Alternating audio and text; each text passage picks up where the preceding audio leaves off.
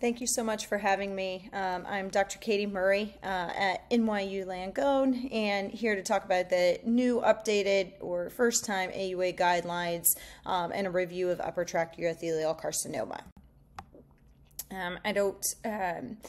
Here's listed as my consulting disclosures. We're going to quickly review as high yield diagnosis, evaluation, risk stratification of upper tract disease, as well as treatments and recommended follow-up.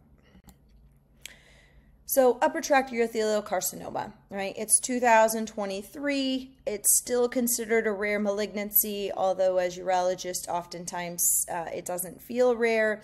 But just to put it into perspective, there's less cases of upper tract disease than there are of testicular cancer each year. Biggest risk factor, of course, with urothelial carcinoma was smoking, with a 2 to 4 times increased risk over those who are non-smokers. And then, of course, one of the other big risks of patients who have a prior history or ongoing history of bladder cancer, radiation exposure, chemical exposures, as listed here, as well as hereditary disease, with the most common being Lynch syndrome.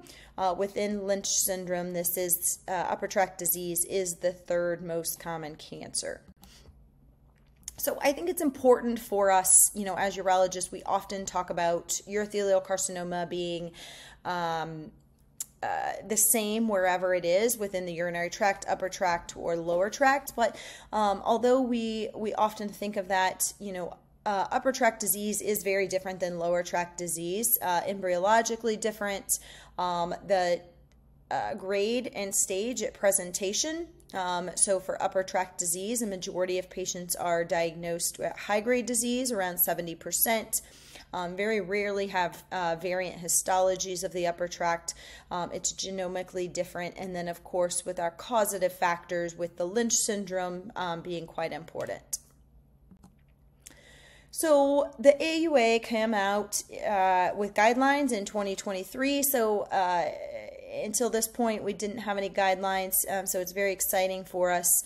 That kind of runs us through how to treat these patients. And obviously this is high yield for anybody preparing for boards or in-service examinations. So in patients with a suspected upper tract disease, of course, they're recommended to have a cystoscopy and cross-sectional imaging with focus on that delayed image of the upper urinary tract. So a CT urogram is the number one that we often think about, but can also be replaced with an MR, retrograde pyelograms, renal ultrasound. And this is just a reminder that 17% of patients, will have concurrent bladder as well as upper tract. So just because you see a bladder tumor in a patient with hematuria doesn't mean that you can't evaluate the upper tract. Patients who have both upper tract and lower tract concomitant disease can be managed in the same setting. I think there's historically been a question, do you have to do the TURBT first and then proceed to the upper tract or vice versa? Expert opinion is that they both can be done in a single operation, and then it's up to the treating physician if you want to do the upper tract before the TURBT or vice versa. In cases of patients with ureteral stricture disease or difficult to access upper urinary tracts, clinicians should minimize the risk of any injury to the ureter. So this would be gentle dilation, such as temporary stenting, but avoid the use of very aggressive dilation, such as balloon dilation or ureteral access sheath dilation. And in those patients in which you still are unable to get a safe ureteroscopy at a second attempt, you can do selective upper tract washings or barbotage for cytology, along with retrograde pyelography when you can't get that good axial CT imaging. And then as long as you have a CT scan, it is not recommended to do a ureteroscopy on the normal appearing kidney on the other side. So focus on the side that you're worried about. For patients with suspected or diagnosed upper tract disease, obviously family history and hereditary risk is hugely important. And so that's really focusing really on the Lynch syndrome. And so patients who have a family history, especially at young age, of family members with colorectal, ovarian, endometrial, gastric, biliary, can be prostate, pancreatic, lesions should be referred for genetic counseling for Lynch syndrome.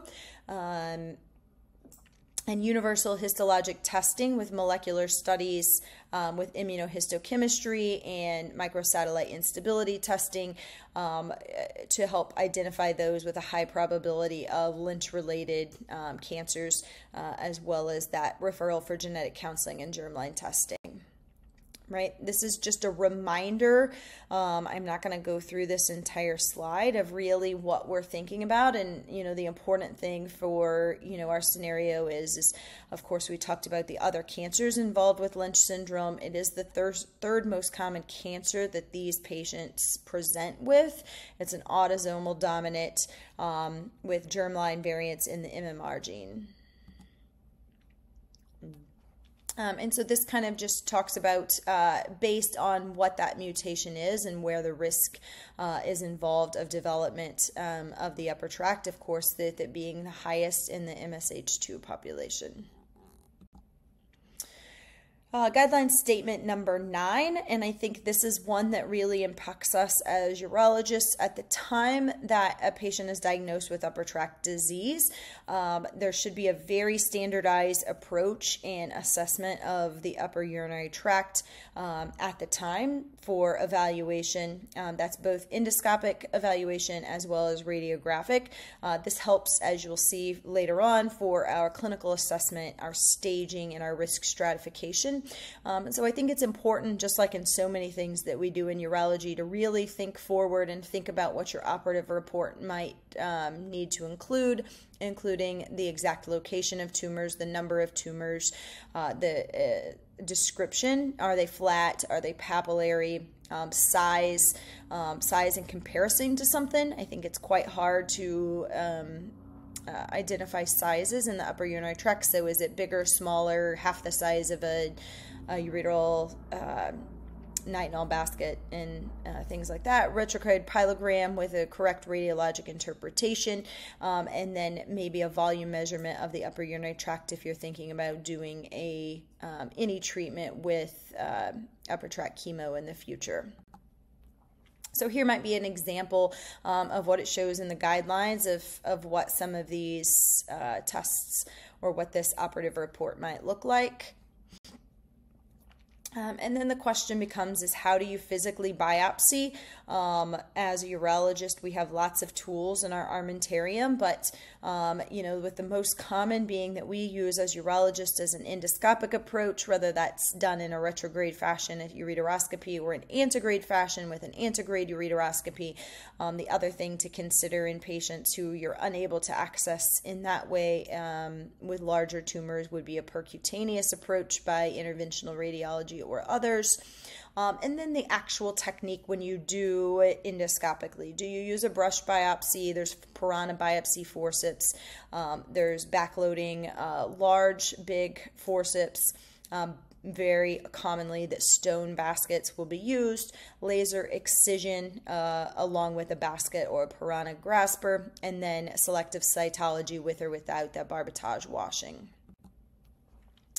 So statement number 10 really says the thing that we talk about all the time in so many things that we do in urology is that we need to risk stratify our patients. Patients are low risk or high risk. And I think it's important when we do that to clarify with our patients, is it low risk or high risk of what, right? Is it low risk or high risk of dying? Is it of progressing, of recurring? And so really it's low risk or high risk of having T2 or more invasive disease. And that's based on all of those things that we've talked about that you're going to include in your operative report and from preoperative imaging.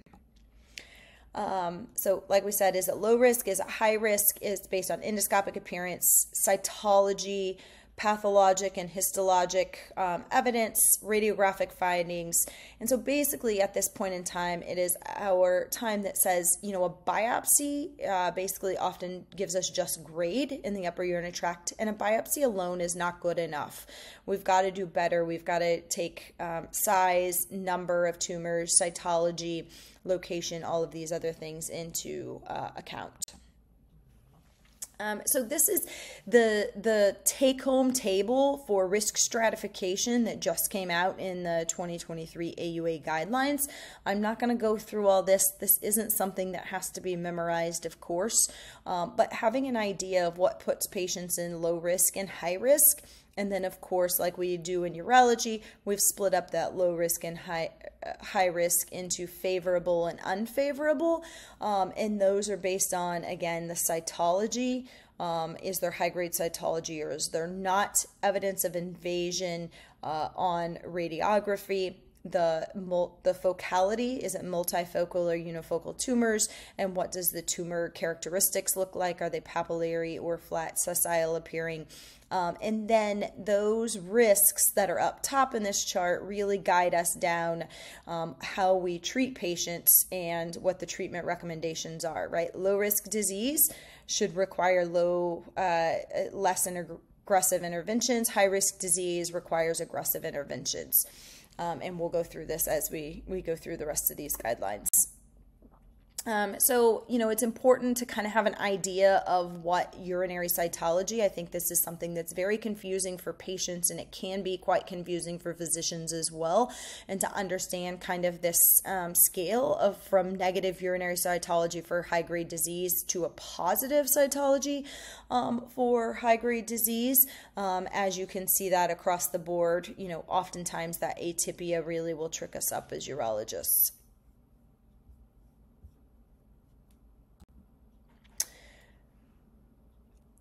Of course, patients with upper tract disease, or any patient who's going to be requiring an operation on their kidneys, we need to assess their risk for chronic kidney disease or the potential need for end-stage renal disease requiring dialysis in the future.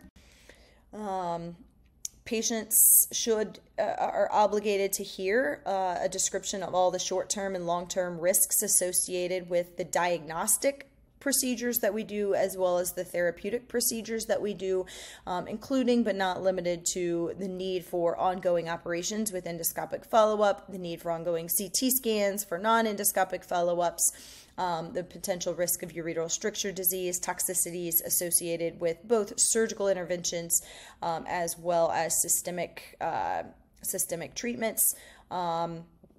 From a treatment standpoint, also, it's strong evidence in the guidelines that tumor ablation shall be the initial management for patients with low-risk favorable.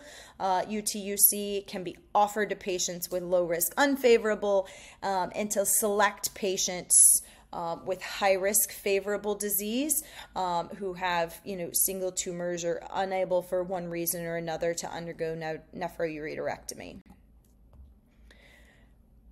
As we go on in treatments, portion of the guidelines, tumor ablation may be accomplished via retrograde or antegrade percutaneous approach. And the real important thing here is actually that the guidelines tell us that after you do a tumor ablation with a laser, that patient needs to have a repeat endoscopic evaluation within 3 months. And I think that's important for us to remember, to not let time go by. Following ablation of upper tract disease and confirming no perforation of the bladder or upper tract, clinicians may elect to instill adjuvant chemotherapy or intravesical chemotherapy to decrease the risk of either lower tract recurrence and upper tract chemoablation and recurrence. BCG may be offered to patients with high-grade disease after complete tumor ablations or those with upper tract CIS. So statement 18 and 19, of course, when tumor ablation is not feasible, as this is not the case for all patients, or evidence of risk group progression is identified in those with low-risk disease, surgical resection shall be shall go on with either a nephroureterectomy or segmental resection of the ureter. May offer watchful waiting or surveillance in those patients with severe comorbidities or risk of mortality or significant risk of end-stage renal disease that could lead to dialysis that the patient is not willing to undergo. So as we talk about, more aggressive surgical management in those patients who are requiring surgical intervention, not ablative endoscopic management, a clinician shall recommend a nephroureterectomy or segmental ureterectomy with potential reimplant if in the distal ureter for surgically eligible patients with high risk UTUC, so the right-hand side of our table. For surgically eligible patients with high risk and unfavorable low risk cancers endoscopically confirmed, confined to the lower ureter with a good upper urinary tract, distal ureterectomy and ureteral reimplant is the preferred option, and to salvage the upper tract and salvage the nephrons of the kidney. Again, that's unfavorable low risk and surgically eligible high risk in distal ureteral tumors where a reimplant is possible. When performing a nephew or distal ureterectomy, the intramural ureteral tunnel and orifice must be excised, and the urinary tract, i.e. the bladder, must be closed in a watertight closure. There are randomized controlled trials that talk about perioperative intravesical chemotherapy administered in eligible patients to prevent the bladder recurrence. The timing of this is not said, but somewhere between the operation and within 2 weeks is what majority of the studies show. So what do we do about lymph nodes, right? We know that lymphadenectomy is staple and part of what when we treat urothelial carcinoma of the lower urinary tract of the bladder. But what do we do when patients require surgical intervention for upper tract disease?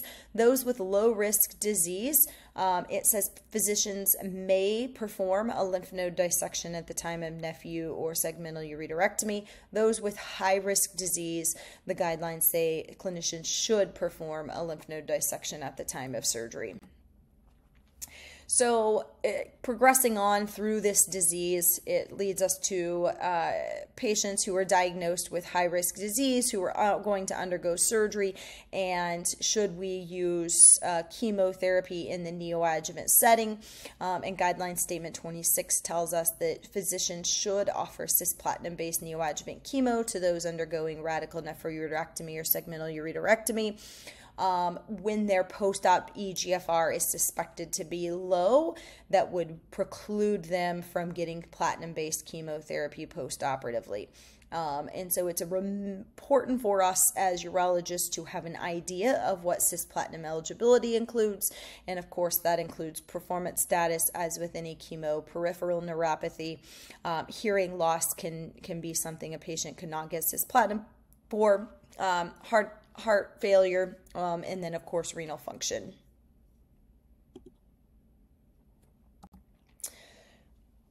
So in those patients who go on to surgery and have aggressive disease, adjuvant-based platinum chemotherapy can be offered to patients after nephew or ureterectomy if they did not already receive neoadjuvant therapy, so that's T2 and above, or any patient with node-positive disease. In patients who received neoadjuvant chemotherapy, who also have this pathology of T2 or above or N positive, can undergo adjuvant nivolumab therapy for 1 year. This would also include those patients with poor pathology T3 or above if they were ineligible or unable to receive cisplatin neoadjuvant or adjuvant. So what about patients who present from the get-go with metastatic disease or aggressive disease? In patients with M1 or M-positive disease, there is no advantage to treating the primary for a curative or oncologic outcome. For upper tract metastatic disease, nephroureterectomy, ureterectomy should not be offered as any initial therapy. With patients who have clinically positive lymph nodes, patients would be recommended to be treated systemically, and then a discussion based upon response for consolidative surgery with lymph node dissection may be performed in those with partial or complete response. This is based on expert opinion alone. Patients who have quote-unquote unresectable UTUC, or those who are ineligible or absolutely refuse surgery, could be offered a clinical trial or best supportive care, including palliative management. This often can be things such as radiation, any systemic therapies, any endoscopic therapies, any ablative techniques, embolizations for any refractory symptoms such as ongoing uncontrollable hematuria. So then, where oftentimes upper tract can be a bit confusing and figuring out what we need to do, and even the guidelines are for the most part based upon expert opinions. But once you treat somebody with endoscopic management or even with nephroureterectomy, how do you follow them there out? So the next, the very last portion of the guidelines kind of go through the surveillance and the long-term outcomes and survivorship of patients with upper tract disease. So low-risk patients who have endoscopic management or are managed with nephron-sparing treatments shall undergo cystoscopy follow-up and upper tract endoscopy, like we said, within that first 3 months to confirm treatment success. Once you have a complete response, surveillance of the bladder every 6 to 9 months for 2 years, then can be stretched out to yearly. And the same thing with ureteroscopy should be performed at repeat at 6 months and again at 1 year. Upper tract imaging with CT scan should be performed every 6 to 9 months for the first 2 years and then annually thereafter. High-risk patients shall do the same within 1 to 3 months. With those without any evidence of disease, the timeline just shortens. Instead of 6 to 9 months, it goes from 3 to 6 months, and that goes on for 3 years, and then annually thereafter versus the 2 years in the low-grade disease. Endoscopy repeated again at least at 6 months in follow-up and 1 year later, with the imaging again every 3 to 6 months. Despite with the low grade, it was 6 to 9 months, and on from there.